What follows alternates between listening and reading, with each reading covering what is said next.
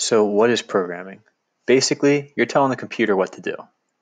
You create a list of instructions for the computer to understand and perform. There are a ton of different programming languages out there. Some of the popular ones that I have up here are Java, Python, Swift, JavaScript, C++, C Sharp. There are a lot of them.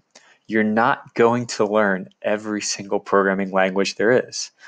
So what you want to do is you want to find out what each language is used for, find out what you want to create, and pick the ones for you.